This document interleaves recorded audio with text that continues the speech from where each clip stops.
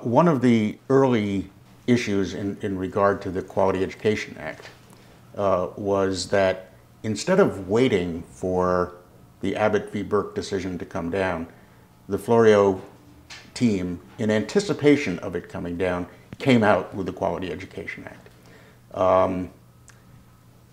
Would there have been, again, this is all 2020 hindsight, one of Tom Kean's great successes was getting taxes increased by being dragged kicking and screaming to sign the legislation to increase the taxes rather than being out in front proposing them.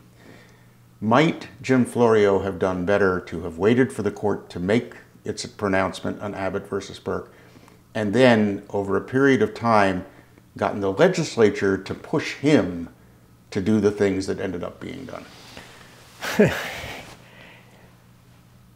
Every time I hear a complaint about an activist court, and you hear that a lot from a certain political quadrant, I am reminded of the summer of 1976 when the New Jersey Supreme Court closed the schools and forced the legislature to act. And the New Jersey Supreme Court did so because for the previous 3 years, the New Jersey legislature had not acted in response to a prior order. And I remember thinking at the time and saying at the time, to those who criticized the New Jersey Supreme Court for being activist, all they did was to step into a vacuum that the legislature had created. That the public interest required action. The legislature had not acted, so the court did. Now, in answer to your question, Jim Florio, we didn't, by the way, anticipate by a lot. We knew the decision was coming. Everybody did. We didn't know the exact parameters and the exact requirements. We had to wait for those. But the main thrust of what the court was going to do was common knowledge on the street as well as in policy halls. So we started with that to exercise the leadership that we believed the people of New Jersey had asked Jim Florio to exercise.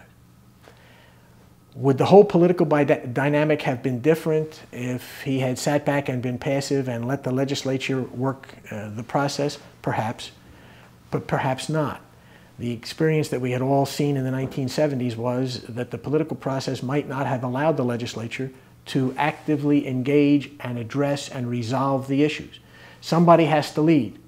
In New Jersey, our philosophy was, and mine still is, that's the governor.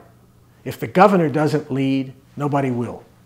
And I respectfully disagree with your description about Tom Kean, whom I thought was a very good governor. And he and I have had this conversation on a number of occasions. If you want to make a lot of money, engage anybody you know in a wager to identify which governor of New Jersey is the only governor of New Jersey to have signed increases in the income tax, the sales tax, and the corporate business tax. And you will win that bet every time because they will give you Byrne, they will give you Florio, they will give you Corzine, they will give you any Democrat, but they will not give you the truth, which is Tom Kean. And when I mentioned that to Tom the last time I saw him, he said, yeah, and he says, if you'd have sent me the gasoline tax, I'd have signed that too. The fact is, he wasn't dragged kicking and screaming. All of these things were done in the first 4 months of his administration. I was the majority leader at the time, and on another occasion, if you want, I'll tell you how that happened. But what he did masterfully, much, much better than Florio ever did, was to create exactly the mantra that you have just described. Now, he had a benefit that Florio did not. As it happened, Florio was not at fault. Kean is not to be credited. It is what it is. In 1982, after Kean asked the legislature for and got all of those tax increases, the next 4 or 5 years, in the early and mid-'80s, were a time of economic upswing and expansion. So he never, at any time for the rest of his 8 years in office, had to come back to the legislature for anything else.